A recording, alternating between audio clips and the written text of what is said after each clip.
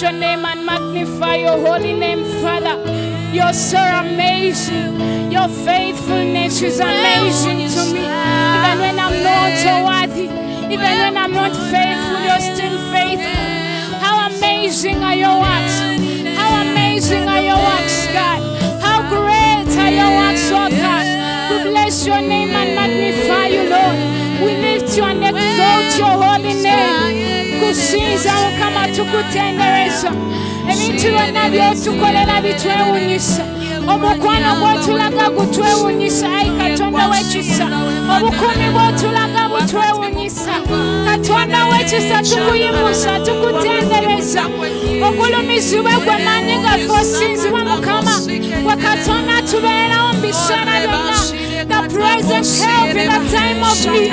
We are here to bless your name. We are here to worship you, O God. Somebody lift your voice and worship your God. Lift your voices and magnify him. Lift your voices and say Lord to him. I have come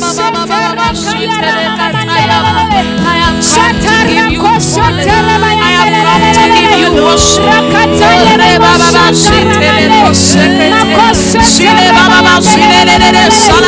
Lift up your voice. Lift up your voice and magnify him. He's worthy of all our praise. He's worthy of all our honor. He's worthy of all our God. You deserve it, my God. You deserve it, oh God. You deserve all our worship. You deserve all our worship. You deserve all our praise. That's why we are here to lift you. That's why we are here to lift you high. You deserve it, oh God. You deserve it, Lord. You deserve it, oh God.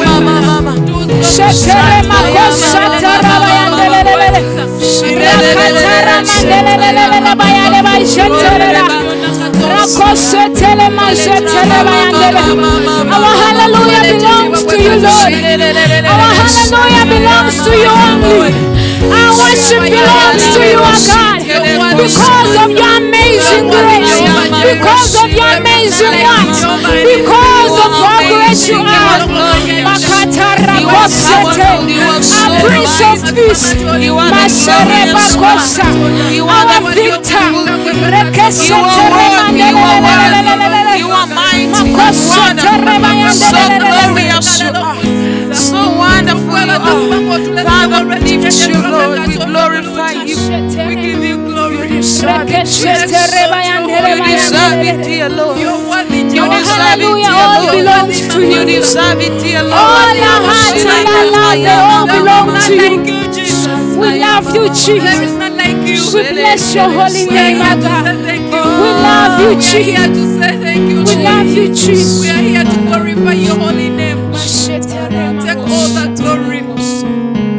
Take your presence. My hallelujah belongs to you. My hallelujah belongs to you. My hallelujah belongs to you. My hallelujah belongs to you. You deserve it. Lift up your voice. You deserve it. You deserve it. You deserve it. You deserve. You deserve it. You deserve it. You deserve it.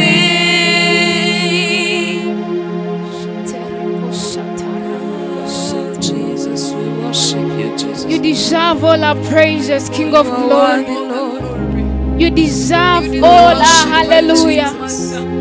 You deserve it from the bottom of our hearts, our God. From the depth of our hearts, our God. We lift up our hallelujahs to you. Jesus. We lift up all the glory, Father, to you. We lift up all the praises, Father, back to you. Because you deserve it all. You deserve it all, King of glory. You deserve it all.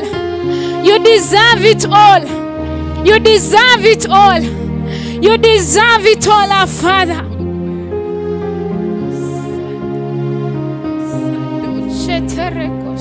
We worship you, Jesus.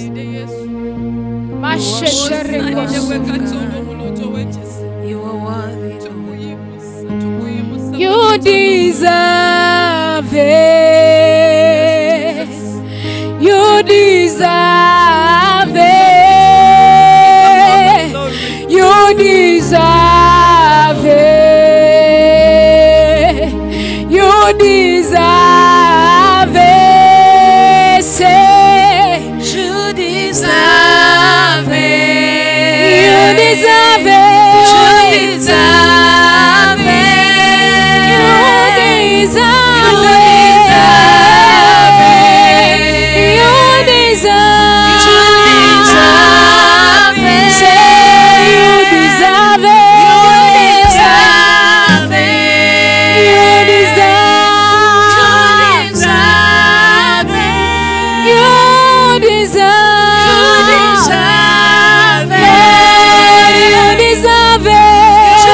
deserve it. You deserve it. We say you deserve You deserve it. You deserve it. My hallelujah. My hallelujah belongs to you. Sing my hallelujah. My hallelujah belongs to Hey, with the whole of your mind, sing. My hallelujah belongs to you. And my hallelujah. My hallelujah belongs to you. All of the glory belongs to you. All of the glory belongs to you. All of the honor belongs to you. All of the honor belongs to you. Say you deserve it. You deserve it. You deserve it. You deserve it. You deserve it. Lord, you deserve it. You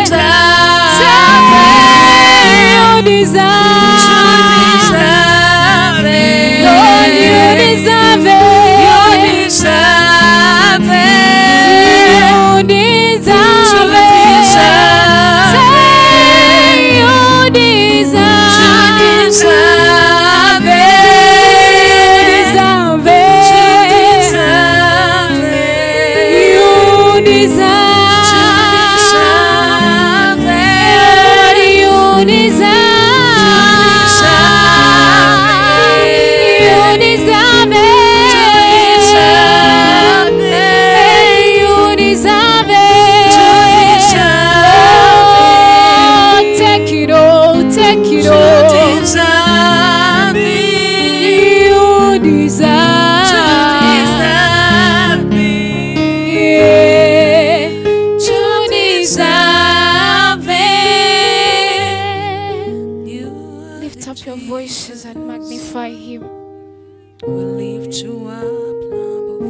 worship you, King of Glory. We worship you, Holy One of There is no any other God that we can worship.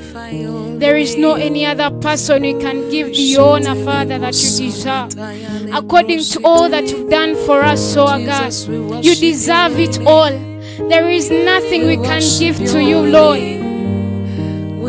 Father, in return of all you've provided unto us, oh God. That's why we love you, Jesus. We worship you, Lord. We worship you, Jesus. Holy, holy, holy are you, Lord. Holy, holy, holy are you, Lord. The elders and the angels bow. The redeemed worship you now. Holy, holy, holy are you, Lord. Holy mutukuvu mukama. Holy mutukuvu mukama. Abakade neba malaika abanunule tuvunama. Holy mutukuvu mukama. Holy mutukuvu mukama. Holy mutukuvu mukama. Holy mutukuvu. Holy mutukuvu mukama. Abakade neba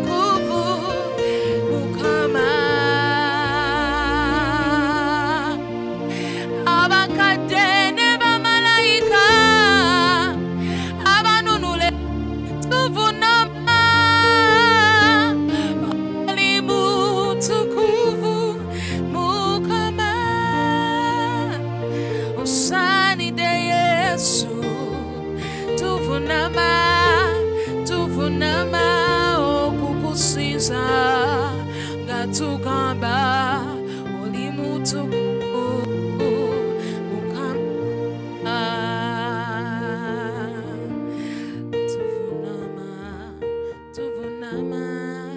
tuvunama okukusinza kubanga oli mutukuvu Mukama.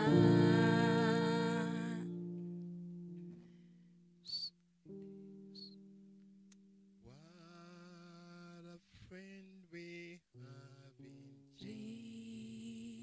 Jesus. Oh, what sin we often know. What a privilege to carry everything to God in prayer.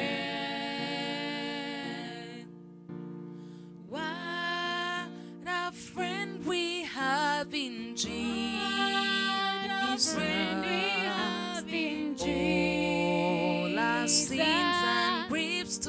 All our sins and griefs to bear. What a privilege to carry everything to Lord in prayer. Oh, what did we often fall or faint? Oh, what needless pain we bear. All because we do not carry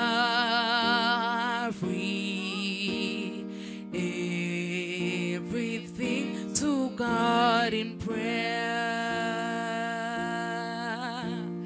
Have we trials and temptation? Have you trouble anywhere? You should never be discouraged. Take it to the Lord in prayer. Oh, what peace we often fall or faint. Oh, what needless pain we bear. Oh, because we do not carry everything to God in prayer. Father, in the name of Jesus, njagala kwebaza olw'ekisa ky'otuwadde the opportunity okuyimirirawo era njagala okwaniriza buli kimu ku ffe nti ogenamu amaanyi ogenamu obusobozi okusobola okuweereza n'okusobola okuwulira ekigambo kyo. Mukama, tuwe amatu gaffe ag'omwoyo gaggulewo era tukuwulire era tuwulire ekigambo kyo. Era nkwebaza Mukama kubanga ogenda tuwa embavu to push forth, to push forward. Nkwebaza Mukama kubanga okikoze mu linnya la Yesu Kristo. Amiina. Abagalwa mwenna tubalamusizza Beloved, we greet you all mu linnya la Yesu Kristo. in the name of Jesus Christ. Era nsikiriza nti Mukama agenda tuwa ekisa And I believe that God is giving us era grace. tugenda kulaba obulungi bwe And we are going to see His goodness n'ekigambo kye. and His word. Olunaku olwaleero Today lunaku lwa kusaba is a day of prayer. era twagala okulaba ekigambo kye tugenda okusabiramu Want to see the word we will pray in era kigenda otuwa omukisa. and that which will bless us. Mpozzi okusinziira ku topiki yaffe ya leero According to today's topic, etulaga nti tugenda kukwata ku kye bayita shows that today okusaba we are going to look at what is called prayer. okubeera nga ofuna okuwolerezebwa. to be advocated for. Kati nga twagala okufuna okuwolerezebwa, If you want to be advocated for, twagala okusooka byonna okumanya first of all we should know nti wabeerawo omuwolereza, that there is an advocator, an advocate, era wabeerawo n'oyo gwe bayita magistrate, there is also a magistrate, omulamuzi, era wabeerawo n'ono gwe bawolereza. Yes, there is that person who is advocated for. Gwe bawolereza, the person who is advocated for, asobola okubeera nga ali guilty. He might be guilty. Yes. Nga omusango okola ki? When they are guilty of the crime. Nga gumusinga. Yes. Okola ki? Nga gumusinga. Naye alina okuwolerezebwa. But he is advocated for. Asobola okugibwako. So that crime omusango ogwo is taken away from the person. Asobola okubeera nga ali wa ddembe. To be free again. Ati olunaku lwayo twagala okulaba essaala. They want to see a prayer esobola otugisaako that will make the crime get away from us. Kubira kwa Yesu Kristo mu ngalo. Clap for Jesus. Njagala okubeera tugenda mu 2 Samuel. We want to go in 2 Samuel. Samuel ekyokubiri. 2 Samuel. Ngenda kwaniriza wonna gy'ovudde. I welcome you from where you come Era ngenda from. kusaba ogende maaso ng'osharinga I message request you to share this message. ejja kusobola okuyamba n'omuntu omulala. It will be of benefit to any other Mu linnya person. lya Yesu Kristo. In the name of Jesus Christ. Okay, Samuel essula 12. 1 Samuel chapter 11. 2 Samuel 2 Samuel chapter 11. tusoma okuva ku nnyero 15. Verse 15. Samwiri ekyokubiri essula 11 n'olunyiriri olw'15. N'awandiika mu bbaluwa nti muteeke Yuliya mu maaso. Oyinza kutandikira ku verse 10. Start from verse 10. Olunyiriri olw'10. Awo bwe bamubuulira Dawudi nti Yuliya taserengese mu nnyumba ye, Dawudi n'agamba Yuliya nti tovudde mu lugendo, kiki ekyakulobedde okuserengeta mu nnyumba yo? Yuliya n'agamba Dawudi nti essanduuko ne Isirayiri ne Yuda basula mu nsiisira, ne mukama wange Yowaabu n'abaddu be bonna n'abaddu ba mukama wange basiisidde ku ttale mu bbanga. Nze nno n'agenda mu nnyumba yange okulya n'okunywa n'okusula ne mukazi wange. Nga bw'oli omulamu n'emmeeme yo nga bw'eri ennamu, sijja kukola kigambo ekyo. Wano tulina story ne wetandikira. Here we have where the story is starting from. Waliwo ekiseera There is a time nga Isirayiri alina okubeera ku lutalo. Israel had to go for a battle. Era bwe yali ebirina okubeera ku lutalo, Going for a battle, ekyaliwo what happened? omusajja wa Mukama, A man of God, kabaka the king, Dawudi, David, yasigala emabega. stayed backward. Bw'asigala emabega He stayed behind. n'atuuka ekiseera He reached a time. n'aba ng'ali sayidi y'ennyumba ye, He was at the side of his house. n'alengera omukyala anaaba. She saw a woman taking a bath. Bw'alengera omukyala anaaba, She saw a woman taking a bath. omukyala ono anaaba This woman bathing n'amusikiriza. was attractive. N'olw'ensonga eno For this reason, ne weesanga nti You find Uliya that Uriah ebaali ku lutalo was on the battlefield, ne babatumya n'abamutumya and David sent for him, n'akomawo. and Uriah came back home.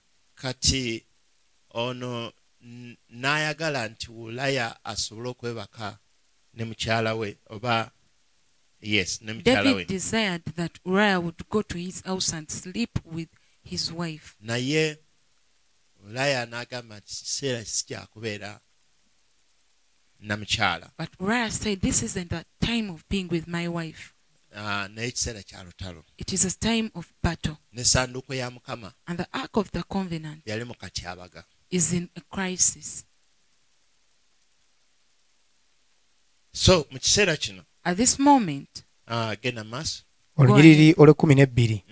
Awo Dawudi n'agamba Yuliya nti, mala wano n'olwaleero enkya nkusindike. Awo Yuliya n'amala olunaku olwo n'olw'enkya mu Yerusaalemi. Awo Dawudi bwe baamuyita n'alya n'anywera mu maaso ge, n'amutamiiza. Awo akawungeezi n'afuluma okusula ku kitanda kye wamu n'abaddu ba mukama we, naye n'ataserengeta mu nnyumba ye. So bakola omulimu gw'amaanyi nnyo. They did a very great work Okulaba nti bamutamiiza to see n'omutamiiza. that they even made him drunk. Naye teyasobola genda kusula But n'omukyala he we. didn't go to sleep with his wife. Oyo Uliya. That is Uriah. Genda maaso. Awo olwatuuka enkya, Dawudi n'awandiikira Yowaabu ebbaluwa n'agiweereza mu mukono gwa Yuliya. N'awandiika mu bbaluwa nti, muteeke Yuliya mu maaso awali olutalo olw'amaanyi, mumwabulire mulyoke mumufumite afe. Ekiseera kino kituuka This time reached nti that kabaka Dawudi King David n'akola byonna ebisoboka. did all that is possible. Ne kamanda mu lutalo And the commander of the battle, ne bakwata Yuliya they got Uriah ne bamuwa ebbaluwa and wrote a letter. olw'okuba nti yali ali obedient. Because he was obedient, Bamuwadde obubaka they gave him a message okutwalira mukama to waabwe take to his, nga tamanyi not knowing atwala that he is ye taking, yennyini yeetwala magombe. to the grave. So mu kiseera kino At this very moment, n'agenda he went, era nga mission eri nti and the mission was olutalo lunyinyitire the battle to become very strong, bamwabulire. and they withdraw back. Genda maaso. balyoke bamufumite afe. Mm. Awo olwatuuka Yowaabu bwe yakkaanya ekibuga, n'awa Yuliya ekifo we yamanya nga we wali abazira. Abasajja ab'omu kibuga ne bafuluma ne balwana ne Yowaabu. Awo ku bantu ne kufaako abamu ku baddu ba Dawudi. Yuliya Omukiiti naye n'afa. Era bwe kiba ne kiba bwe kityo. That Genda maaso. happened so. Awo Yowaabu n'atuma n'abuulira Dawudi eby'olutalo byonna, n'akuutira omubaka ng'ayogera nti, bw'oliba ng'omaze okubuulira kabaka eby'olutalo byonna, awo olunaatuuka kabaka bw'anaasunguwala n'akugamba nti kiki ekyabasembezza bwe mutyo okumpi n'ekibuga okulwana, temwamanya nga baliyima ku bbugwe okulasa? Ani eyatta Abamereki mutabani wa Yowaabu wa Yerubeesi? Mukazi teyamukasukako enso ng'ayima mu bbugwe n'afiira e Zebesi? Kiki ekyabasembeza bwe mutyo okumpi ne bbugwe? Awo n'oyogera nti n'omuddu wo Yuliya Omukiiti naye afudde. Awo omubaka n'agenda n'ategeeza Dawudi byonna Yowaabu bye yamutuma. Tulaba We see omupango guno. this plan. Era mu kifo ky'okubeera nti nno tulwana entalo Instead of fighting battles okulwanyisa omulabe, to fight the enemy, twesanga ffe ffennyini we find out that we ourselves tufe twerwanyise. we are fighting each other. Kiruma, It hurts. si kyangu. It isn't good. Naye But twagala ogenda mu 2 I Samuel want to go in 2 Samuel essula eya12. chapter 12. Ngenda kusaba I will request you, genda maaso ng'osharinga go message. ahead sharing this message. Kansabe tandika ku lunya olusooka. Let's read from verse 1. Samwiri ekyokubiri essula 12 n'olunyiriri olusooka. Yes. Awo Mukama n'atuma Nasani eri Dawudi, n'ajja gy'ali n'amugamba nti, waaliwo abasajja babiri mu kibuga kimu, omu nga mugagga ne munne nga mwavu. Omugagga yalina endiga n'ente nnyingi nnyo nnyini, naye omwavu teyalina kantu wabula akaana k'endiga akaluusi ke yagula n'akalera. Ne kakulira wamu naye n'abaana be, kaalyanga ku mmere ye, ne kanywa ku ndeku ye, ne kagalamira mu kifuba kye, ne kaba gy'ali nga muwala we. Awo ne wajja omutambuze eri omugagga oyo, n'alema okutola ku ndiga ze ye ne ku nte ze ye okufumbira omutambuze eyajja gy'ali, naye n'atwala omwana gw'endiga ogw'omwavu n'agufumbira omusajja azze gy'ali. Olunyiriri olwokutaano. Awo Dawudi n'asunguwalira nnyo omusajja, n'agamba Nasani nti, Mukama nga bw'ali omulamu, omusajja eyakola ekyo asaanidde okufa. Mukama yeebazibwe. Praise the Lord. So mu kiseera kino At this moment, ne tulaba Mukama Katonda we saw God atuma nabbi. sending a prophet. Nabbi ajja n'obubaka. Prophet coming with a message. Ajja n'obubaka. A message. Atandika obusharinga. Start sharing. Abusharinga nani? Sharing with who? Ne kabaka Dawudi. King David. Ngo omuweereza wa Mukama yenna. As a minister of God. Aweereza ekigambo. Who ministers of the Ekigambo word. kya Katonda. The word of God. Kijja It comes. Nga kizenga mu lugero. It comes like a proverb or a Era bwe parable. kyajja ng'olugero. As it came as a proverb. Kubanga Mukama Katonda yawa Nathan amagezi. Because God gave Nathan okusobola wisdom okwanjuluza obubaka buno to unveil this message eri kabaka. unto the king. Si buli muntu yenna Note that every person omala gamuwa obubaka would receive this message nga bw'asaanidde obufuna. as they deserve to receive it. Naye abufuna But you give mu them bulambalamba bwabwo in its fullness, naye nga buli mu lugero but in a parable or a proverb, mu ngeri ey'amagezi. in a very wise way. So mu kiseera kino Nathan At this moment, Nathan n'ayisaawo obubaka obwo. made that disclose the message. Era ne tulaba omutambuzi ono We saw this stranger nga Nathan wabadde analetinga. as Nathan narrated. Omutambuzi ono ateekwa okuba nga yali kye bayita This stranger nga okwaka. might have been that lust. Kati okwaka kuno okwayingira This lust that entered mu Dawudi in King David, okwamuleetera okubeera nti nno it caused him akaliga oba ensolo y'omwavu that the animal of the poor, emu bwekka bweti the single one, n'aba nga alina ogisala he had to slaughter it n'aba nga alina ogiwa and to give it asobole ogivubiriza to quench omutambuze that stranger. we bayita okwaka. Is called lust. Mutambuze The stranger, kubanga leero waali because today is there ate enkya and tomorrow taliiwo he is not there. naye ng'atambula He walks and he moves. every time and again Buli lunaku n'ejjo asobola n'ejjo. okusanga He can find you anywhere. era bw'aba akusanze And when he finds you, nga toli mu position Mukama Katonda mwalina okuba nti akusimbye and when you're not in a right position where God placed you, agenda kusikiriza he will attract and cause you okubeera nti nno okola ekintu ekitali to kituufu. do something which is not right. So n'akikola lwaki? David did it. Why? Oluvannyuma lw'olugero luno After this whole story, Dawudi n'anyiiga nnyo David got very angry. n'agamba omuntu oyo yeetaaga kufa. Said that person needs to be killed. Katulabe ki ekiddirira. Let's see what happened next. Era nkusaba oyongera okusharinga message I eno request you to share this nga message tugenda kusaba. as we're going to pray. Naawe You as well. oyinza okuba You might be mu ngeri emu oba endala in one way or the other. osanyusizza omutambuze. You've pleased the stranger. Olunyiriri olwokutaano Samwiri ekyokubiri 12 olunya olwokutaano. Awo Dawudi n'asunguwalira nnyo omusajja n'agamba Nasani nti Mukama nga bw'ali omulamu omusajja yakola ekyo asaanidde okufa. Era alizzaawo omwana gw'endiga emirundi 4 kubanga yakola ekyo era kubanga teyalina kusaasira. Awo Nasani n'agamba Dawudi nti ye ggwe. Bw'atyo bw'ayogera Mukama Katonda wa Isirayiri nti nakufukako amafuta okuba kabaka wa Isirayiri ne nkujja mu mukono gwa Sawulo ne nkwa ennyumba ya mukama wo ne bakazi ba mukama wo ne mbakuwa mu kifuba kyo ne nkwa ennyumba ya Isirayiri ne ya Yuda n'ebyo singa bibadde bitono nandikwongeddeko bino na bino. Kiki ekikunyoomeza ekigambo kya Mukama okukola ebiri mu maaso ge ebibi? Osse Yuliya Omukiiti n'ekitala n'otwala mukazi we okuba mukazi wo n'omutta n'ekitala eky'abaana ba Amoni. So kati olaba You see, mu maaso ga Mukama before the Lord, tewali kye tukola there is nothing that we can do, ne kyekweka. and it is hidden. Dawudi David yali amanyi, thought tewali n'omu amanyi that no one knew olw'ekyo kye yali akoze, what he did, oba tewali n'omu agenda or no one would discover. okitaba.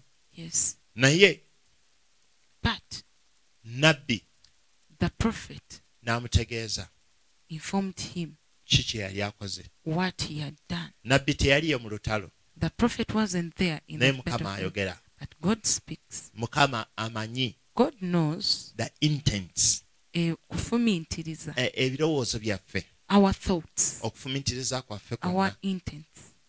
abimanyi. He knows everything. Genda maaso. Proceed. Olunyiriri olw'ekkumi. Kale nno ekitala tekivenga mu nnyumba yo ennaku zonna, kubanga onnyoomye nze n'otwala omukazi wa Yuliya Omukiiti okuba mukazi wo. Bw'atyo bw'ayogera Mukama nti, laba, ndikuyimusizaako obubi obuliva mu nnyumba yo ggwe, era nditwala bakazi bo bonna mu maaso go ne mbawa omulirwana wo, era olisula ne bakazi bo mu maaso g'enjuba eno, era alisula ne mukazi wo mu maaso g'enjuba eno. Kakano Mukama Katonda najja. Now the Lord came. So kyova olaba That's Katonda why alina obuyinza. God has all authority. Nabbi Nathan Prophet Nathan still yali nti eyankolera Isirayiri wasn't the head of Israel mu kye bayita obwakabaka, in the kingship. naye mu kye bayita obunnabbi In what we call prophecy, oba okukiikirira Katonda or representing God, yaliyo. he was there. Kakano Now, ng'amaanyi g'alina n'obuyinza bw'alina, the power and authority he had, asobola okwogera eri kabaka. he could speak to the king. So Katonda waffe So our God alina ky'asobola otuwa mu bulamu can bwaffe, give us something in our lives nti tusobola okwogera eri bakabaka. that we can speak to the kings, Si mu malala not in pride, wabula mu bukakkamu, but in humbleness and humility, ne message n'agifuna. and to be able to receive the message. Mukiwulira? Amen. Dawudi yali amaze okubeera nti Mukama amusimatudde emikono gya Sawulo, God had delivered David out of the hands of Saul, era Mukama ng'amuseeko amafuta. and he had anointed him. Abamu ku ffe Some of us, Katonda alina by'atuwadde, God has given us some things. ne bituteeka mu position. They put us in a position. Position eyo That position ne tusitula. lifts us up.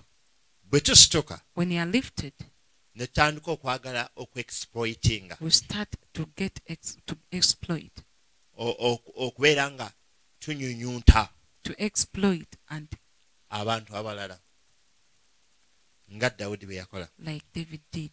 So mu kiseera kino This very time, Mukama Katonda n'anyiiga, God became so angry n'amutegeeza n'amugamba and told David, nti ekibi oba obubi sin or evil bugenda kubeera mu nnyumba yo, will be in your house, bugenda kubeera mu bulamu obwo. will abide in your life. Genda maaso. Era nditwala bakazi bo mu maaso go ne mbawa omulirwana wo, era alisula ne bakazi bo mu maaso g'enjuba eno. Kubanga ggwe wakikola mu kyama, naye nze ndikikola ekigambo ekyo mu maaso ga Isirayiri yenna ne mu maaso g'enjuba.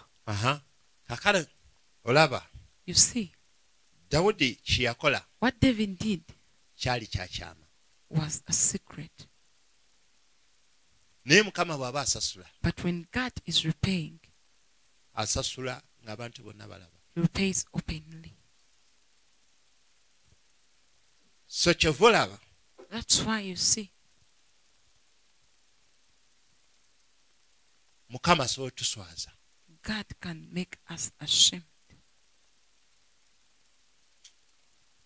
Mukama asobola otuswaza. God can make us ashamed. Ky'okolera mu kyama What you do in secret, agenda kiteeka mu lujjudde. will put it forth in open. Nenda kusaba ogende mu maaso ng'osharinga ekigambo kya Go ahead sharing this word of God era otubuulire ki ky'oyize. and tell us what you've been able to learn. Genda mu maaso sebo. Olunyiriri olw'ekumi. Awo Dawudi n'agamba Nasani nti, nyonoonye Mukama.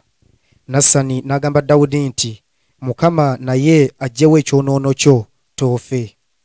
Naye kubanga owadde abalabe ba Mukama ebbanga ddene okuvvoola olw'ekikolwa ekyo, omwana akuzaaliddwa talirema kufa naye. Kaakano ekiseera ne kituuka. A time reached. Ngenda kusaba oluzungu agenda kunsomerako You read the English version. verse eyo That verse. gimugambe.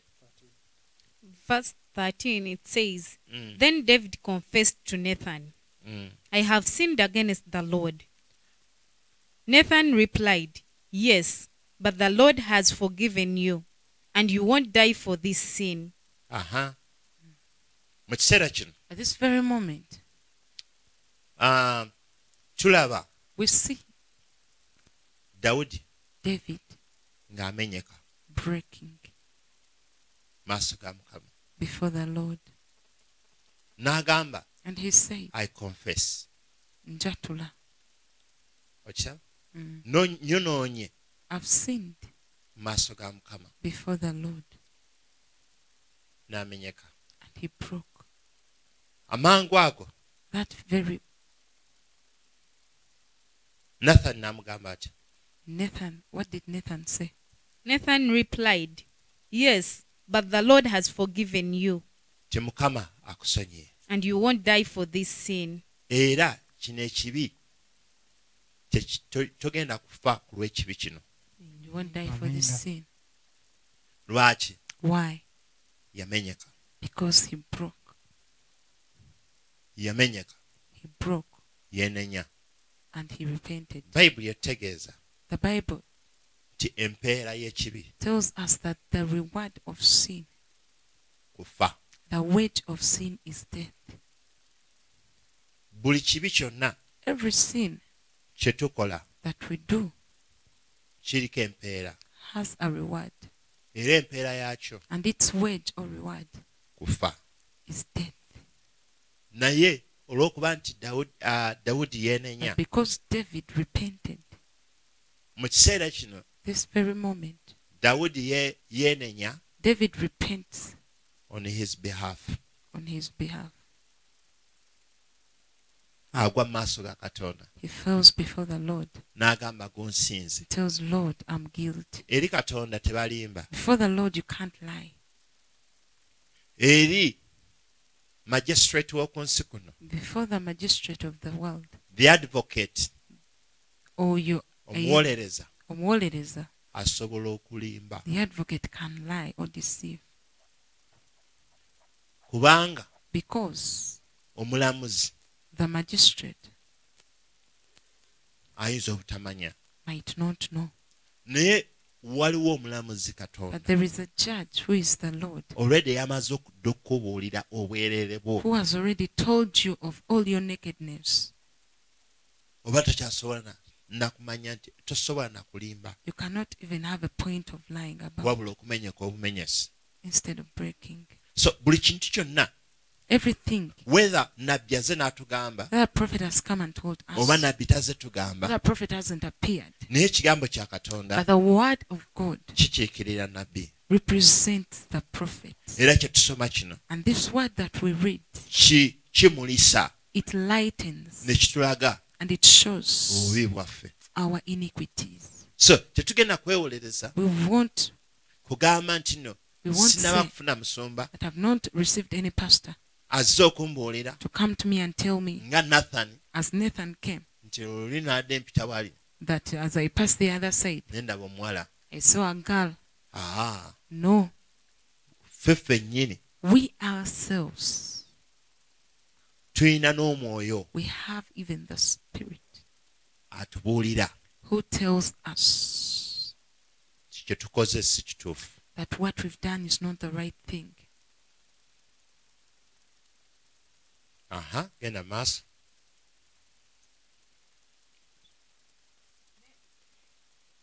Oluganda genda maaso. Olunyiriri olw'14. Naye kubanga owadde abalabe ba Mukama ebbanga eddene okuvvoola olw'ekigambo n'ekikolwa ekyo, omwana okuzaaliddwa talirema kufa naye. Yes. Akano Yes, this very moment, newankubadde even if nga Dawudi tagenda kufa David won't die olw'ekibi, because of the sin, tekitegeeza nti Dawudi talifa, it didn't mean that David will not die. naye olw'ekibi kye yakola But because of the sin he did, tagenda kubeera nga afa. he won't die because of the sin. Naye omwana But the child eyazaalibwa born to him omukyala wa Uliya by Uriah's wife ye agenda kukola ki? would die. Ye agenda kufa. would die. Awo Nasani ne yeddirayo ewuwe mu nnyumba ye. olwo nabbi The prophet nakunnumba walked smartly n'addayo and went back mu nnyumba ye to his house, ne yeetuulira and he sat down amaze okuwa obubaka. after giving the message. Genda maaso. Awo Mukama n'alwaza omwana muka Uliya gwe yazaalira Dawudi, n'alwala nnyo nnyo. Dawudi kyeyava amwegayiririra omwana eri Katonda. Dawudi n'asiiba, n'ayingira n'agalamira ku ttaka, n'okukeesa obudde n'akeesa. Awo ababaka ab'omu nnyumba ye ne bagolokoka ne bayimirira waali okumuyimusa okuva wansi, naye n'atakkiriza, so teyalya mmere nabo. Awo olwatuuka ku lunaku olw'omusanvu omwana n'afa. Abaddu ba Dawudi ne batya okumubuulira omwana ng'afudde, kubanga baayogera nti, laba, omwana bwe yali ng'akyali mulamu ne twogera naye n'atawulira ddoboozi lyaffe, kale aneeraliikirira atya bwe tunaamubuulira omwana bw'afudde? Naye Dawudi bwe yalaba abaddu be nga boogerera wamu ekyama, Dawudi n'ategeera omwana ng'afudde. Dawudi n'agamba abaddu be nti, omwana afudde? Ne boogera nti, afudde. Awo Dawudi n'ava wansi n'agolokoka, n'anaaba ne yeesaaba amafuta, n'awaanyisa ebyambalo bye, n'ajja mu nnyumba ya Mukama n'asinza. Yes. Kubanga yali amaze okuwulira. Because David had obeyed. Yali amaze okuwulira. He had heard ekigambo kya nabbi. the word of the prophet. Omwana The child ajja kufa. will die. So kiruma. It hurts. Era And mwana bwe yalwala, when the child got sick, Dawudi n'atandika okusiiba, David started fasting n'atandika okwegayirira, and interceded n'atandika okwegayirira. and pleaded. Naye Mukama But God n'asalawo nga bwe yakola ki. decided Yogera. as he said. Ekigambo kye ne kituukirira. His word came to pass, Era omwana n'afa. and the child died. Naye But olw'okuba nga yali yeenenyezza, because David had repented, n'amenyeka maaso ga Katonda, broke before God, n'amanya nti yazizza omusango, and knew that he had committed a crime, mu kiseera ekyo that very moment n'agenda he mu went yeekaalu to the temple n'atandika okusinza and Katonda. started worshipping the Lord. Bangi ku ffe Many of us, tulina emitawaana gye tutuuseemu, we have troubles we've reached, naye nga ffe trouble causers. but nga ffe tubyereetedde. Naye emitawaana bwe gijja When troubles come, ne tutandika n'okuyombesa Katonda. we start quarreling with God. Naye wano Dawudi Now David, ng'amaze okwenenya, after repenting, natandika okusinza Katonda. he started worshipping God. Abamu ku ffe Some of us, oyinza okusaba you might pray, n'olanga Mukama Katonda takuzeemu ssaala feel yo, like God has not replied you. n'olekera awo okumusinza. You stop worshipping him. Naye wadde But nga Dawudi even if David bamubuulidde amawulire amabi, was told the bad news, Dawudi yagenda maaso n'atandika okusinza he Katonda. still went ahead and praised the Lord. Kubireko Dawudi oyo mu ngalo. Let's clap for King David. Genda maaso sebo. Awo Dawudi ne yeddirayo mu nnyumba ye, n'agenda mu nnyumba ya Mukama n'asinza. N'ajja mu nnyumba ya Mukama n'asinza, n'alyoka ajja ne mu nnyumba ye. Awo yayagala ne bateeka emmere mu maaso ge n'alya. Awo abaddu be ne bamugamba nti, kigambo ki kino ky'okoze? Wasiiba n'okabira omwana bwe yali ng'akyali mulamu, naye omwana ng'afudde n'ogolokoka n'olya ku mmere? N'agamba nti, omwana bwe yali ng'akyali mulamu nasiiba ne nkaaba, kubanga nayogera nti, ani amanyi obanga Mukama tankwatira ekisa omwana aba omulamu? Naye kaakano ng'amaze okufa, nandisiibidde ki? Nnyinza okumukomyawo? nze ndigenda gy'ali naye ye talikomawo gye ndi. Abantu abasinga kakano Some people, twagala okumanya we want to know nti eriyo ebintu bye tusobola that okukyusa there are things we can change nga tukyasobola obikyusa. if we are still able to change them. Eriyo ebintu There are things nga tetukyasobola bikyusa that we can no longer change. nga Katonda yekka bw'ati bw'asazeewo. It's only God who has decided so. So obuteemenya nnyo, Not to waste time obuteekubagiza nnyo, and not to be sorrowful, obutawulira bulumi bungi, not to feel a lot of pain. weewaayo eri Katonda You just surrender unto God n'omanya nti kyasazeewo and know that whatever He has decided kye kyenkomerero, is the final, kubanga because ye magistrate. ye mulamuzi. Amiina. Kati gwe Now ne mubeera eno you are there ne mwekalakaasa, and you start even shouting. mwali mukyalina omulimu gw'okukola When you had the work to do nga magistrate tannasalawo. before the magistrate made a decision, Olina okusiiba, you have to fast, olina okusaba you have to pray ng'ekiseera ekibi tekinnaba kujja. when the evil day has not arrived yet. Tusobola okwenenya We should repent.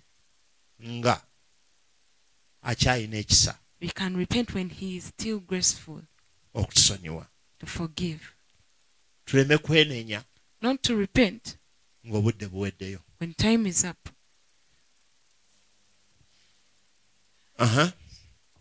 Olunyiriri olw'abiri Dawudi n'akubagiza Basuseba mukazi we, n'ayingira gy'ali n'asula naye, n'azaala omwana ow'obulenzi, n'amutuma erinnya lye Sulemaani. Mukama n'amwagala. Mukama n'atuma mu mukono gwa Nasani nabbi, n'amutuuma erinnya lye Yedidiya ku lwa Mukama. Kakano olaba Now you see ekisa kya Katonda the grace of God, olw'okuba nti nno Dawudi because David yeenenya repented n'asaba and prayed n'akaabira n'Omukama Katonda and cried to God as well n'asinza ne Katonda and worshipped God n'ayongera okugulumiza and Katonda. he uplifted God. Omwana oli This child, Dawudi talina factory y'abaana. David had no factory of kids.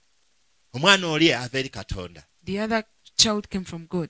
Kakano nga Dawudi amaze okulaba nti nno asinziza businza, After David worshipping, kubanga gweweekyangirako because who you are, ye magistrate. he is the magistrate. Kyova olaba an advocate, omuntu yenna omuwolereza, Any advocate ateeka ekitiibwa put a respect mu mulamuzi. in the magistrate. Kati gy'okoma okwenenya, The more you repent okukkiriza ensobi eyo to n'okumenyeka, accept your mistake and break, gy'okoma okugulumiza is the more you lift omulamuzi, the magistrate. gy'okoma okusinza The more you worship n'okutendereza and praise omulamuzi, the magistrate, gy'okoma okufuna is the more you receive favor the favor mu maaso g'omulamuzi. before the magistrate.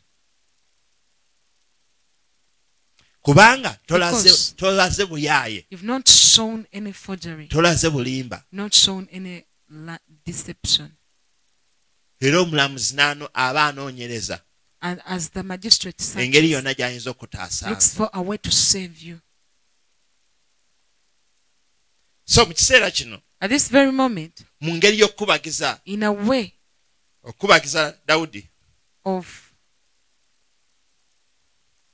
Mukama Katonda God, nti Dawudi n'agenda n'amanya mukyala we. in a way of compensating for David, David went and knew his wife. Bw'agenda n'amumanya, When David knew his wife, ne bafuna omutabani gwe bayita Sulemaani, they bore a son called Solomon, Amiina. Jedidiya. Jedidiah.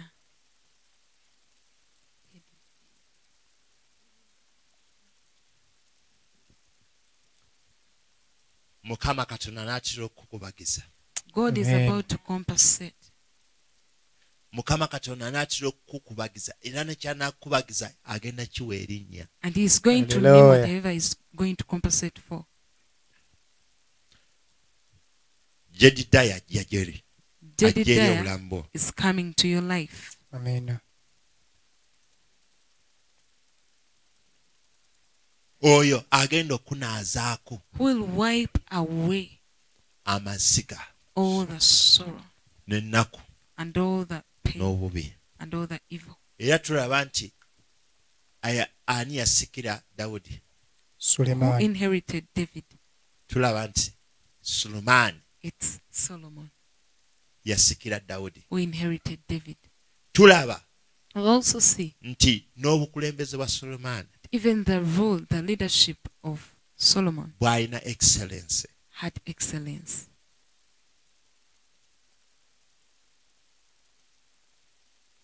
Mukama Katonda The Lord God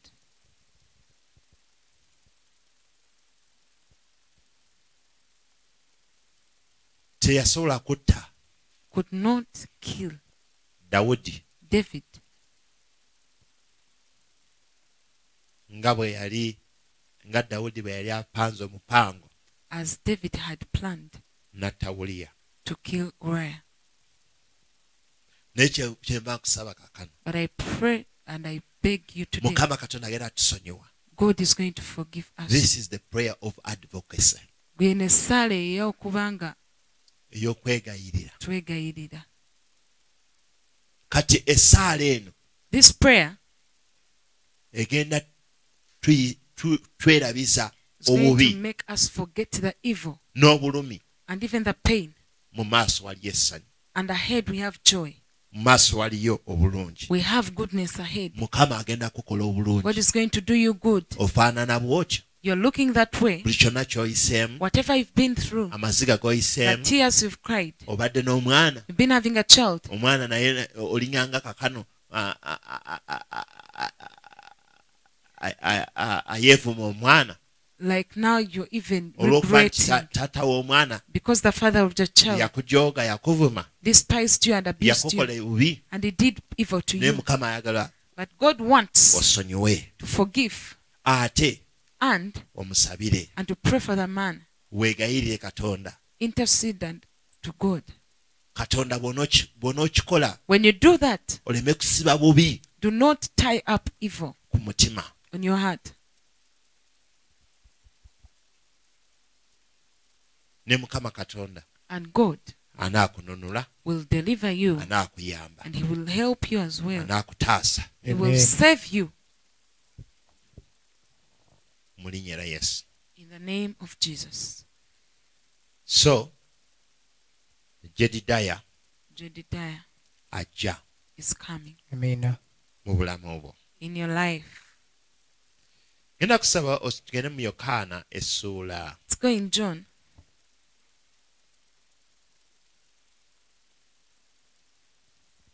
okusooka byonna njagala otegeere First of all, I want you to understand obukulu bwa magistrate the importance of a magistrate.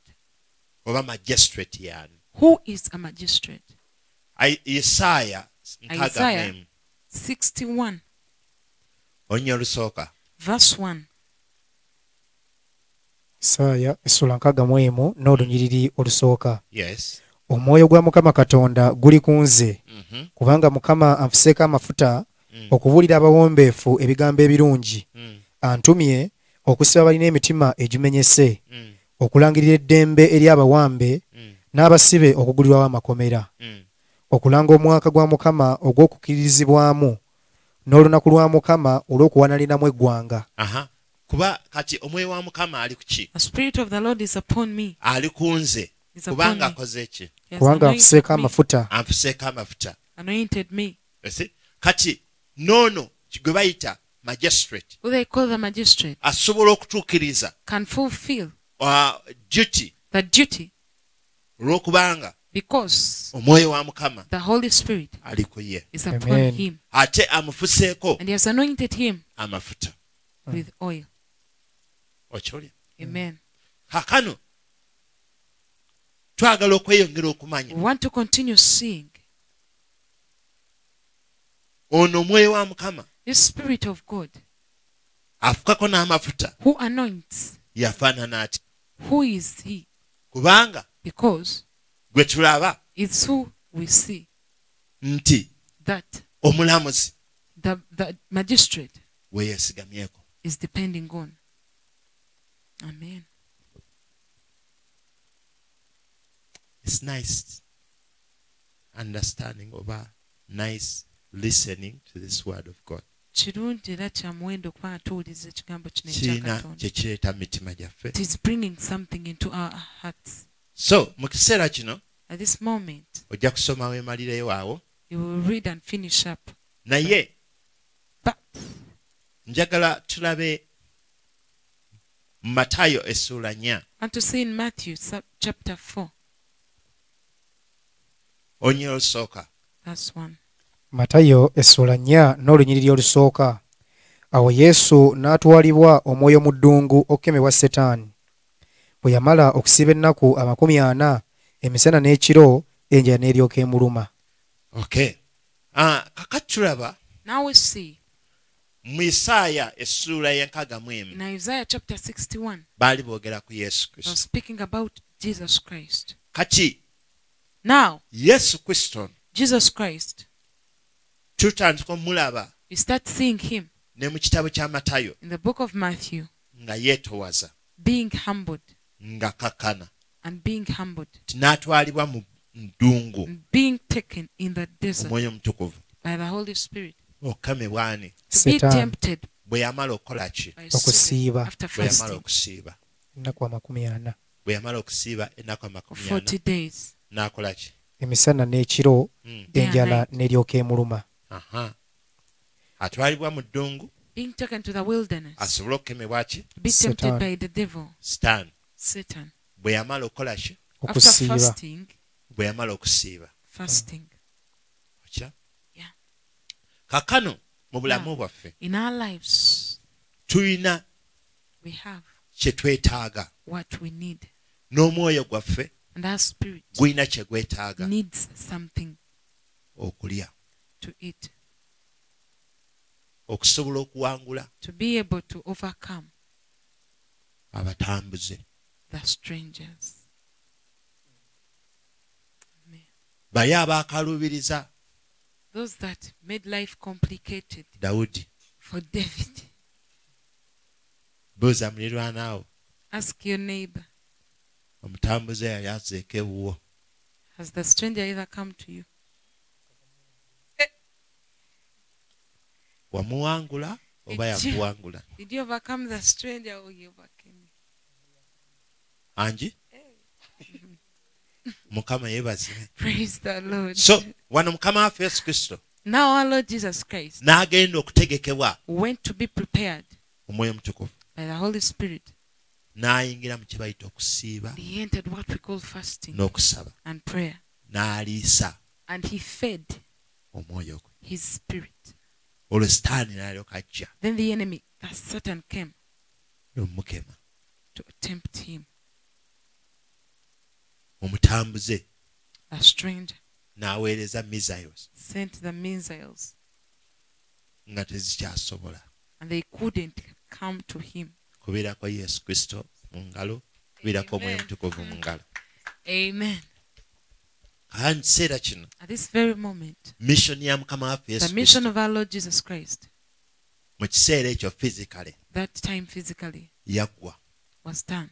Kakano Now, n'eya Dawudi yaggwa physically, the mission of David was done physically. era waalina okubeera waali. And he is there where he's supposed to be. Kakati Dawudi si kye kikulu, David is not the important thing, wabula but nze me naawe and you kye Wow. kikulu kakano. is the Amen. important thing. Kakano nze naawe Me and you now, olw'okuba ffe kye kikulu kakano, because we are the important thing. omwoyo omutukuvu The Holy Spirit eyayamba who helped Dawudi David n'awona okufa, to get out of death. naawe You as well, when bw'onoomwekwatako you hold on to the Holy Spirit, agenda kuyamba, He's going to Amen. help you ogenda kusimatuka, And you're going to survive okufa. death. Waliwo okufa There is death. kwa mirundi ebiri. That is Okufa okw'omubiri the physical death, n'okufa okw'omwoyo. the spiritual death. Naye Mukama Katonda But the whole Lord asobola otusimatula can make us okufa survive kwombi. death, both of it. Era kyetukkiriza ekyo. And that is what we believe. Gamba nsimatuka. Say I Nsimatuka. survive. Omwoyo wa Mukama nsimatula. Holy Spirit, make me So omwoyo survive. wa Mukama The Holy Spirit na preparinga. prepared. Bwa preparinga. When he prepared, Bwa preparinga. When he prepared. N'ategeka Yesu when he prepared Jesus mu ddungu. in the desert, Bw'onootegekebwa Yesu. when you're prepared by Jesus, Bw'onootegekebwa Mwoyo Mutukuvu. when you're prepared by the Holy Spirit, Ogenda kulaba you will see ng'otandika okulya ekigambo kya Katonda kyo. eating the word Yesu kye yaliko ng'alya which Jesus fed on mu ddungu. in the desert. Lwaki? Why? Kubanga Sitaani we yajja Because when the devil came, n'amugamba he told him, fuula amayinja gano emmere. make this stone food. Yesu n'amugamba atya? What Jesus replied, Omuntu tabeera mulamu man na mmere doesn't live yokka. by only food. Ekitegeeza Yesu yalinako Means that akiba. Jesus had something kept, Alinako ekintu ekirala ky'alya. something else he ate. Abamu ffe olya muwogo. You only eat cassava every time. Tosobola kutegekayo kintu kya mwoyo. You cannot store something spiritual. Naye Yesu yali akiyina. But Jesus had it. Amina. Ng'olwo Omwoyo wa Mukama yamubikkulira. Then the Spirit of God revealed to Ng'amulaga. him and showed him, Ng'amutegeeza n'enkwe z'omulabe Sitaani. informing him of the plans of the enemy, N'amubuulira nga bw'agenda n'okujja. telling him how the enemy will come. Kati eventually n'alyoka ajja. Eventually he came. Nzireeta kitaawe. Then the Mukama yeebazibwe. Amen. Katumalirize n'ekyawandiikibwa kino. Let's end with this chapter. Yokaana essuula 16. John chapter 16. Oyinza okusoma kuva ku lunyiriri olwokutaano. You can read from verse 5. Yokaana essula 16 n'olunyiriri olwokutaano. Naye kaakano ŋŋenda eri oli eyantuma, era tewali ku mmwe ambuuza nti ogenda wa. Naye kubanga mumbuulidde ebyo, emitima gyammwe gijjudde ennaku. Naye nze mbagamba amazima, kibasaanidde mmwe nze okugenda, kubanga nze bwe sirigenda, omubeezi talibajjira. Naye bwe ndigenda, ndimutuma gye muli. Ye bw'alijja alinumiriza ensi olw'ekibi, n'olw'obutuukirivu, n'olw'omusango. Olw'ekibi kubanga tebanzikiriza nze, olw'obutuukirivu kubanga ŋŋenda eri Kitange, so nammwe temukyandaba nate, n'olw'omusango kubanga omukulu w'ensi eno asaliddwa omusango. Nkyalina bingi okubabuulira, naye temuyinza kubigumiikiriza kaakano. Naye bw'alijja oyo Omwoyo w'amazima, anaabaluŋŋamyanga mu mazima gonna, kubanga tayogere ku bwe yekka, naye byonna by'anaawuliranga by'anaayogeranga. Naye anaababuulira ebigenda okujja. Mukama yeebazibwe. Amen. Katulina omuwolereza. We have the Mina. advocate. Tulina omuwolereza. The advocate. Omuwolereza y'ani? Who is the advocate? Omwoyo omutukuvu. The Holy Spirit. Ono Omwoyo Omutukuvu agenda babuulira byonna. This Holy Spirit will tell you Nze everything. kiŋŋwanidde okugenda. It is worthy of Naye me ye to go. tavaago. But he will not leave. Ne bannabbi baali bakyayogera ku Yesu. The prophet were still talking about Jesus. Ng'Omwoyo Omutukuvu ali. And the Holy Spirit was also there. Ne mu creation Even in yonna. all creation, Ng'ebintu Mukama amaze okutonda ebintu. when God had already created Naye nga everything, tebitegeerekeka. but they are not even understandable. Omwoyo wa Mukama The Holy n'amaanira. Spirit hovered. So Omwoyo wa Mukama ono This Holy Spirit abeerawo is ever present okusomosa buli kinoomu ku ffe. to make us cross over. Yasomosa Katonda He crossed over God n'aleeta buli kintu kyonna okubeera nga kirungi. and brought everything to be beautiful. Bw'atyo ne Mukama waffe Yesu. That's how Jesus as well. Mu kiseera kino tugenda kubeera nga tusaba. We are going to pray at this time. Tugenda kuwaayo obulamu We're bwaffe. going to dedicate our lives. Omanye engeri yonna Not in any way gy'oyinza okuba nti totambudde bulungi ne Mukama. You know in any way you've not moved rightly with naye God. mukama katonda agenda kuyamba, God is going to help you. agenda kunyamba It's going to help me as asobola well. okukyusa amagenda gange And to change my destiny. era nemekomekereza bubi So that I do not end bad. newankubadde omutambuze Not the stranger. ali mu kkubo Even if the stranger is at ng'ajja the head, nnoonya. coming looking for me. olunaku olwaleero Today oyinza okuba oli awo might be there. ng'oyagala kusembeza yesu You kristo want to receive Jesus okubeera Christ omulokozi wo to be your personal Lord osobole and okufuna Savior and receive omuwolereza ono this advocate, omwoyo omutukuvu the Holy Spirit, ayingire mu bulamu bwo. to enter into your genda life. kusabuddemu ebigambo Request bino. you to repeat after me. gamba ayi mukama Say, oh Lord, olunaku lwaleero today nsazeewo I choose, njatula n'omutima gwange Confess. njatula n'akamwa kange confess with my mouth era nzikiriza n'omutima and gwange believe with my heart ndokose. I'm saved. weebale nnyo mukama Thank you, dear Lord, kubanga okikoze. because you've done it. amiina. Amen. So olunaku olwaleero Today, bw'obanga oli ku page eno if you're still on this page, ngenda kusaba first you togivaako, don't leave it. tugenda kumenyeka ku maaso You're ga going to Katonda break before God. tusabe ffenna We're going to pray era ngenda together, kukomawo wano and we're going to come back, tumalirize ffenna and we end together, era ngenda kusaba and request you nti ogende maaso that you go ahead ng'osharinga ekigambo kya Katonda sharing kino this message era and osobole okulayikinga ne be page able eno to like this buli page kaseera ofune notification and get notifications every nga time tugenda kubeera nga tusomesa. when you go online and So start tubeera teaching. wano buli We're always lunaku here every day of the saawa week 2 at 8 p.m. ez'olweggulo. p.m. So mu kaseera kano This very time, era tujja kuba nga tweyongera okukontinuwinga continue n'ekigambo kye kimu with this message wiiki ejja next week ku lunaku olw'okusaba. on Thursday. Tosubwa Do not forget, era tegeezaako n'abalala. inform another one. Tugenda kulaba ebintu ebinyufu mu You're going bulamu to bwaffe. see great Mu things kiseera kino this very time. kanyanirize oluganda Let me welcome brother ajje atukulembereko mu come kusaba and lead us in prayer atwanjulire and introduce omwoyo oyo this spirit, oyo omuwolereza the advocate, asobole otutwala mu maaso and take us forth. atuleetera okukwatibwa ekisa Cause us to have mercy eri magistrate on the magistrate, asobole otusaasira. to forgive us. Kale bano Amen.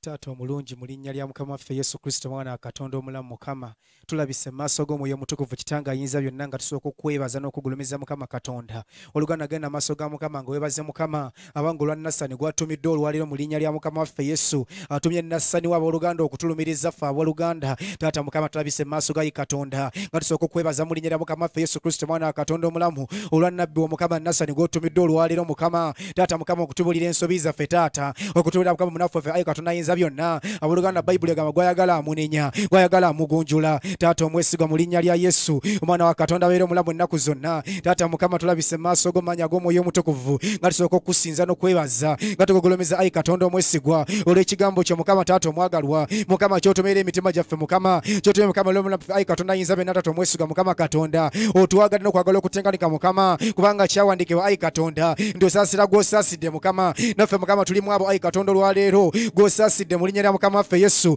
omwana wa katonda abeera omulamu ennaku zonna otusaasidde maanya g'omwoyo omutukuvu otwagadde ayi katonda omwesigwa webale mukama kutusaasira babadde baggwawo taata omutukuvu mukama nga tugenda fiira mu byonono byaffe taata nga tugenda fiira mu bibi byaffe ayi katonda nga tumala gafawo katonda ayinza byonna ng'ekitala mukama kitula buli kaseera naye nga mukama tumanyi ensonga ayi katonda nayozza mukama okukitubikulira ffe ayi katonda omwesigwa abange mbutwaganye omutambuze ayi katonda mukama n'atuwangula ayi kabaka taata waliwo taata omwesigwa mukama katonda wetuwakwatira mukama akaliga k'omwavu mukama netukawayo eri mukama taata omwesigwa netukeza ffe ez'abagagga taata omwesigwa netuwayo akamwavu katonda ayinza byonna tukwebaza omwoyo omutukuvu taata okitubikulidde ffe ayi katonda omwesigwa mukama katonda kubanga ogenda tusaasira mu nnyina mukama waffe yesu abange mwebaze mukama katonda olwa nabbi we mu nnyina mukama waffe yesu mwebaze nga tonnaba kwenenya nga nnaba kwegayirira abooluganda soka webaze katonda kubanga mu linnya lyesu ng'amazulu mannassani we atagenda tuma omwoyo we agenda tuma omuwolereza agenda kusinda agenda kuwuluguma agenda twegayirira tulayirira mu linnya lya Mukama waffe Yesu omwana wa Katonda omulamu. Taata tukwebaza, taata tukusinza, gweyagala gwonenya, gweyagala gwogunjula, gweyagala gwobikulira abange ekigambo kye akituma ne kisumulula ne kitya mu kuzikirira. Ridobazanda ya ramatekezika protoko zakatula mandere bluza tata.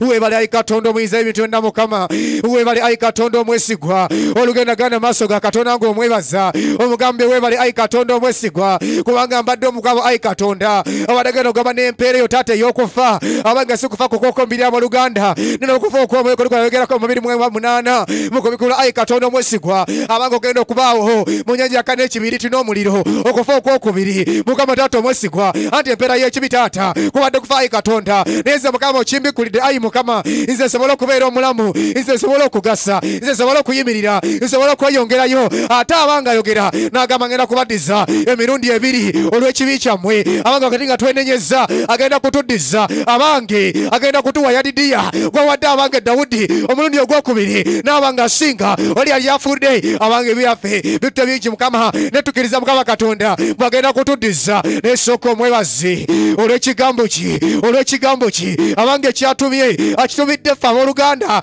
akitumidde gwe alaba akitumidde nze abooluganda tewali mulago akitumidde gwe abooluganda tokisindikira mulala mugambe taata nzikiriza Mukama nti nze gwe olabye taata nze gwe wadagala okunyamba wadagala okukolera Mukama naye nga abange taata olw'okuba nagulumiza omutambuze abange taata omwesigwa nenkwata akaligako omwavu nenkawo omutambuze ezange engagga Mukama neziganga ziyinaayina nze gwe oyagala taata omwesigwa Mukama Katonda okunyamba n'okunsasira abange okunzirizaawo yadidiya mu kifo taata omwesigwa ekyo nafudde taata kati nabise mu maaso go ayi Katonda omwesigwa tugendagenda mu maaso ga Mukama mu Luganda nga twenenya mu maaso ga Katonda wenna we twakwatira endiga za mwavu taata ne tuziwayo ayi Katonda omwesigwa abange yegwe amanyi ekibi kyewakola oyinza okuba nga tubonaabona abooluganda naye nga tulina ekibi kye twakola abange Bayibuli egambye nti abange ekitala tekirifa mu nnyumba y'oggwe muliyita Mukama waffe Yesu n'agamba kubanga okikoze mu kyama naye nze ndikikola wakati mu musana nga mungi abange oyinza okuba nga tuswazibwa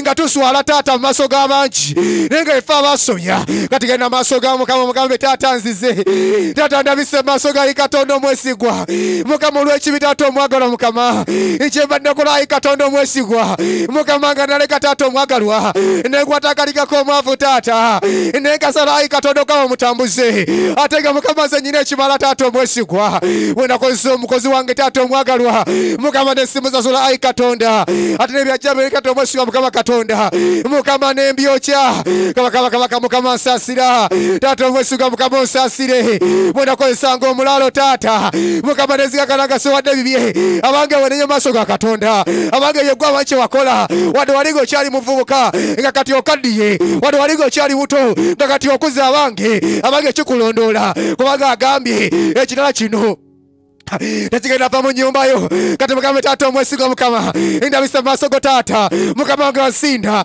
Mukama nga nsindogoma Mukama nga nnenenya onsaasira ayi Katonda omwesigwa wona ayi kabaka taata wadde wava embeera okitangayiza byonna Mukama wona taata omwesigwa Mukama Katonda ekitala ayi Katonda ayiza byonna okyayingira ennyumba yange taata Mukama nekindya ssebo Mukama nekindya taata omwesigwa kati ennyumba yonna ayi Katonda sirimu angimazeewo ennyumba yonna taata kansa agimazeewo ennyumba yonna taata olumba otabajiruva Mukama lutumazeewo taata ennyumba yonna Mukama obwavu bugimazeewo ssebo naye nze ayi Katonda omwesigwa Mukama nga nenenya ayi Katonda omwagalwa Mukama yalinze ssebo Mukama yalinze taata abange jjukira Nasani wazze mu maaso ga Dawudi n'abuulira ensobi ye Dawudi n'akwabira Mukama n'amugamba taata nyonoonye mu maaso go nawe mugambe taata nyonoonye mu maaso go leero na maaso go taata omwesigwa bwe nayagala muka mukozi taata omwesigwa Mukama Katonda omukozi wange bwe yajja taata ne muwagalira omukyala ayi Katonda ayiza byonna Mukama onsasira ayi Katonda wange muyira Mukama waffe Yesu omwana wa Katonda abeera omulamu taata omwesigwa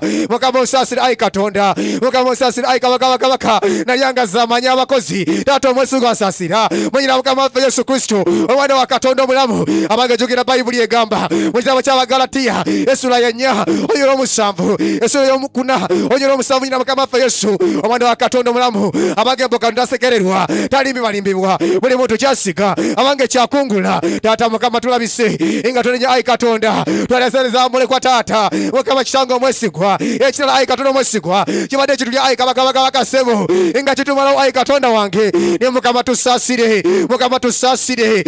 tusasire abange wenenye kubanga omuwolereza waali yasindikiddwa dda abanga na advocate yatuuse dda abooluganda ali ku luyi lwaffe awolereza ffe abooluganda kati kabirira mukama omugambe taata omugambe mukama Isinda masogo tata wange omwesigwa mukama nga nkukabirira mukama nga nenenya osasira ayi Katonda wange ona ayi Katonda ayinza byonna mukama onalekera taata omwagalwa nenganya mukama ekitala okuyingira mu nnyumba yange taata ola bubi wange mukama ola kibi kyange taata ola bulabituukira wange mukama Katonda ola ebikolwa byange ssebo ebyali ebyekko taata myaka gyange ekyobuvubuka taata myaka gyange ekyobuto ayi Katonda mukama nakola biki taata omwesigwa natta n'omuntu mukama nalogaloga taata omwesigwa ne balaba abantu kunsi kuno mukama Katonda ngamaloga lwa musajja mukama ngamaloga lwa bitatu omwesigwa mukama Katonda nendyasereza mule kwa mukama taata omwesigwa mukama Katonda kati abaana abange taata nonyabo wera sibalaba taata kubanga nange taata omwesigwa nasobezaako kuba muleka mukama Katonda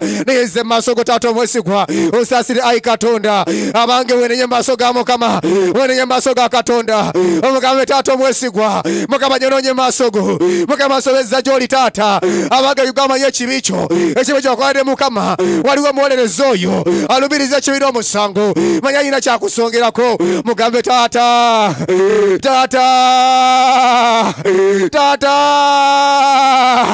isasira mukama Katonda wekisa ogwatu ekisa Katonda omwagalwa wulira mukama waffe Yesu Kristo omwana wa Katonda abeera mwena mwena ku zonna abange wenenye maaso ga mukama Dawudi bwe yamala okwenenya n'agamba taata omwesigwa ennyononye mu maaso go nasali n'amugamba abange ekyo kigidwawo kubanga togenda kufa redebo zakataya revasitala mandere blozotote jataka tutapaka takazaka resemandere blozotopaka kutaya rede shatamandalala tata sasira mu linnya lya Yesu tata sonywa ayi Katonda omwagalwa omanya gwe moyo mutukuvu ayi Katonda unawenda kulegera sebo unakolebya bizo mukama Katonda mukama nezigulira ekitala mukama kugira munda muze tata nga kibadde kimala ayi Katonda nze nga manyi bandoga mukama nenga mukono gwa Katonda gwe gwanage mukama Katonda nga manyi mukama bansonga bwenwe nga manyi mukama nakyayibwa nenga mukono gwa mukama tata gwe gumala ayi Katonda ngo mwesigwa nenda bise maaso go tata mwesigwa osasira ayi Katonda omwagalwa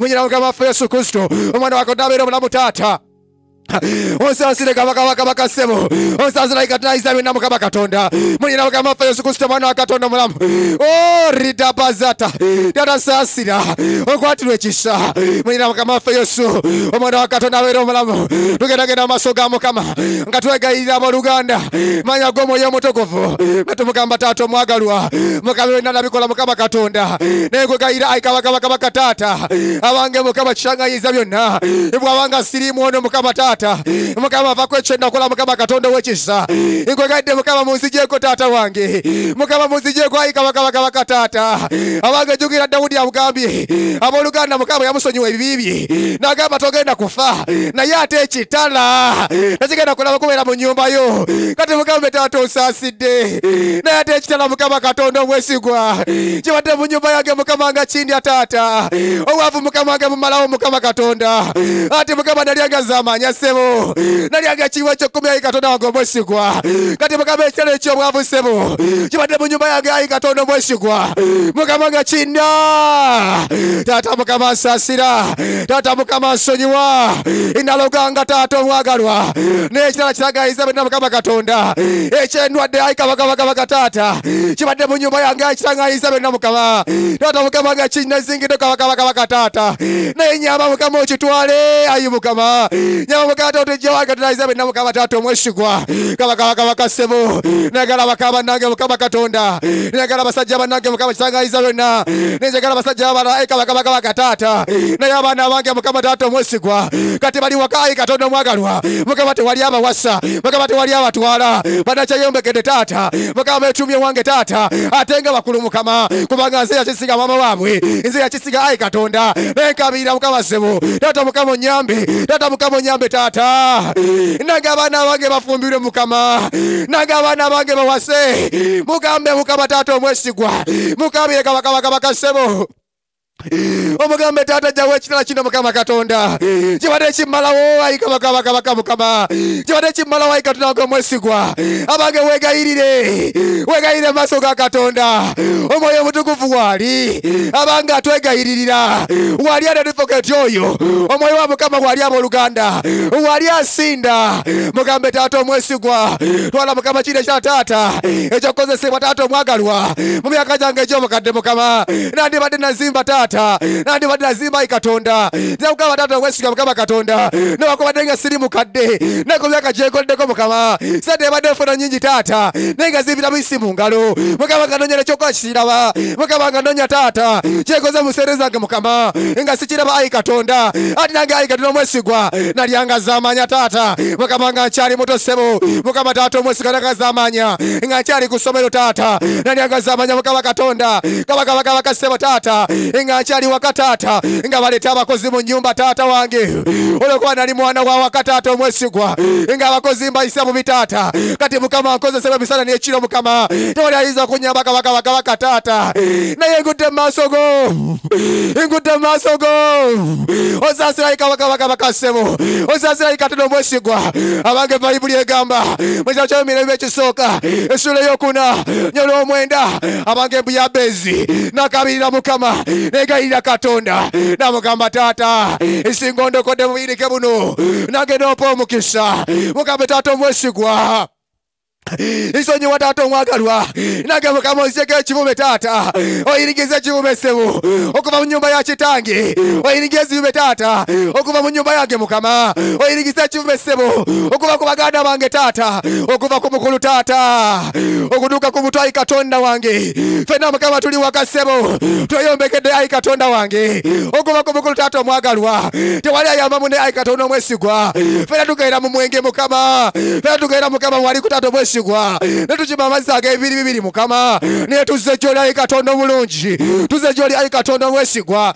abanda bataata omwagalwa balabanga akola ennyo balabanga ayina ssente naye nze Mukama nze akimanyi yeza akimanyi taata omwesigwa muna ekyokulya Mukama Katonda nsaba kisabe Mukama naye nyamba taata omwagalwa nyamba ayi Katonda omwesigwa abali mu kyalo taata balowooza akola nnyo Mukama naye Mukama nze kye nakola Mukama nga nkyali muto taata banga abazadde nenjemera abazadde taata Mukama newogera ebigambo ebire taata nezigagana Mukama nga nsiranye naye gwegayiridde Mukama abange wegayirire Katonda wegayirire Mukama taata abange Dawudi yegayirira Mukama abange namwoya Lidiya naye wegayirire Katonda omwesigwa waliwo kyagenda okukola abooluganda mwegayirire mememenyese omugambe ssebo taata omwagalwa ntegedde kabaka taata imbu sibadde muloge ayi Katonda naye Mukama ku kirala kibadde kindya kitala Mukama kye wanteera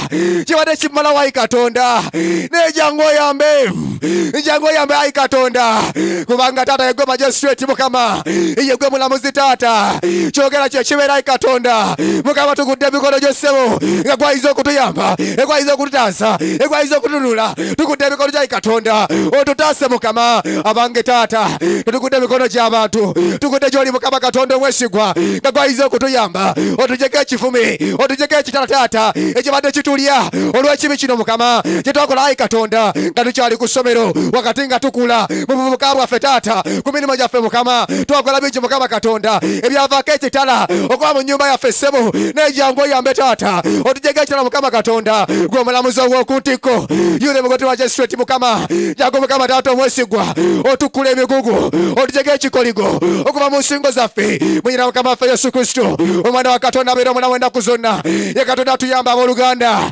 mukabirire Mukama omugambe taata nkwegayirira nkwegayirira ayi Katonda omwesigwa abange omwoyo wali asinda n'okusinda okutegerekeka wali atuyamba gwe yatula ekigambo kyo omugambe taata omwesigwa nkoye obupangisa nakikyali kyala Mukama Katonda anti nange Mukama taata omwesigwa buwepe ennyumba Mukama saasuza muntu n'omutaata nafumanga buli gwenda banyingira mu nnyumba yange taata gasagala muntu yenna Mukama agirugaza gwengoba kati Mukama byagenda ndi wansi Mukama taata mpangisa Mukama kitala kimalawo olw'ekibi kye nakola olw'ebyo nasiga taata nga bwe kyawandiika mu kitabo taata ekyakosiya 10 taata imbutu wasiga obubi twasiga obutali butuukirivu Mukama ne tukungula obubi, nange Taata omwesigwa nasiga obutali butuukirivu ne nkungula ekibi. Kati nzunga Taata, kati noonya Mukama Taata, ningamba mbozze Mukama, sinawoddeyo Katonda omwesigwa negwayiza okunyamba, egwayiza okuntaasa. Mukama ngudde mikono gyo munyira Mukama waffe Yesu Kristo,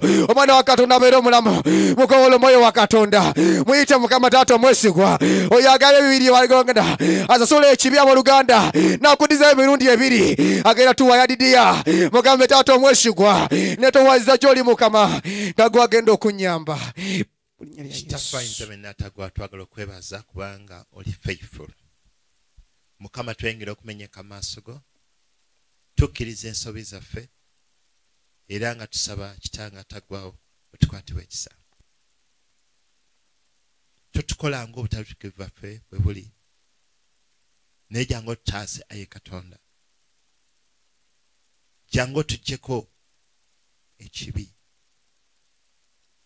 era kitanga tagwawo omulamwa gwaffe kwe kumenyeka maaso ga Katonda. Otugambira nti gwe tusinze, era nga tukusaba obulamu bwaffe bulekeraawo okunyiiza, bulekeraawo okwesitaza Katonda. Mukama tusaasire ng'eggwanga, tusaasire nga famire, tusaasire nga buli kinoomu koffe, tusaasire otunaaze n'omusaayi gwo. Tulabe mu kiseera kino ng'ekiseera kikyaliyo, ekisa kya Katonda kisobola otuyamba. Kitanga tagwa nkwebaza, twandifudde ne togenda tuganya kufa. Endwadde zanditusse, obwavu bwanditumazeewo, geeyana yanditututte, naye nkwebaza Mukama kubanga otukwatibwa ekisa. Era abantu bangi obalokola mu kiseera kino, abantu bangi otusumulula mu kiseera kino, abantu bangi tubadde tuwambiddwa okwagala okwekkusa ffeka, naye Mukama tusaasire, tugyeko omululu, tugyeko okwagala okwekkusa ffeka, tusumulule, tutaase, tusobole okubeera n'obwenkanya, era tusobole okwagaliza n'abalala ebirungi. Mukama nkwebaza kubanga ogenda tuwa okuwummula era n'okumenyeka mu mitima gyaffe. Jangu otugumye, jangu otuzeemu amaanyi, jangu otusitule, jangu otuwonye. Mukama tulangirira okuwonyezebwa eri abo bonna abalwadde, tulangirira okusumululwa eri abo bonna abanyigirizibwa emizimu, eri abo bonna abanyigirizibwa embeera embi. Mu linnya lya Yesu Kristo, Mukama Katonda akusumulule era akuwa omukisa, era Mukama Katonda akwambaza ebyambalo ebyeru kaakano. Ebirowoozo byo bigenda kukyusibwa, ogenda kutandika okuwulira ng'osobola n'okusonyiwa oyo abadde akukola obubi, ogenda kutandika okulaba nga Mukama Katonda akuyamba nti osobola n'okwenenya, osobola n'okumenyeka. Ye Katonda atuwa ebirowoozo ebirungi kaakano, okufumiitiriza okulungi kaakano. Ye Katonda akomyawo obulamu bwaffe okubeera nti atuzzaayo, era ye Katonda atagenda tuleka nti tetubeere na musika.